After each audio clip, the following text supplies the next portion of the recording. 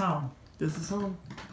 The first real home that Kyle Snyder has had since being placed in foster care when he was 3 years old.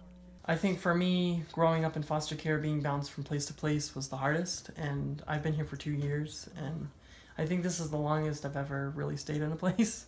Kyle works full-time, goes to school full-time, and pays all of his bills on time.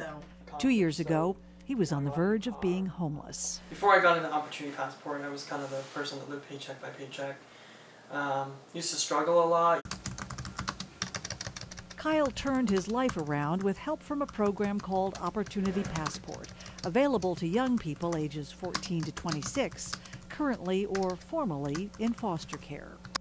The program, developed by the Jim Casey Youth Opportunities Initiative and overseen by the nonprofit Jobs for Maine's graduates, teaches kids to budget, set goals, establish credit, and, says Debbie Bichard, who oversees the program, money saved by those young people is matched dollar for dollar up to $1,000 a year for things many young people need as they transition to adulthood: tuition, rent, a laptop, medical expenses. It's not just a giveaway. They really have to work hard to be able to save their portion of this purchase, and so there's a lot of success in that, and I see a lot of pride on the other side, like, you know, wow, I did this myself. I saved enough money to be able to buy my first car or pay, you know, help pay for books for this semester.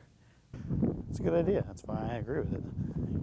It's the kind of support parents often give their 20-something children. That's straight. But when you grow up in foster care, as Mariah Trimble Smith and her fiance Mike LaPointe did, calling mom or dad for a little financial help isn't an option.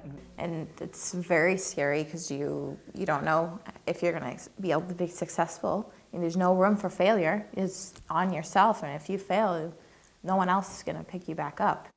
Mike and Mariah say Opportunity Passport provides a crucial safety net. They taught us how to budget, and you can ask Mike, you give me a penny and I can make like $5 out of it somehow. I got a bank account. I haven't had a bank account in like 10 years. Yeah, so it was pretty great. Last year, the program reached a milestone. Since 2004, the young people participating have saved and received matching funds totaling $1 million. That's a big step forward into a more secure financial future. In Portland, Susan Kimball, Portland Press Herald.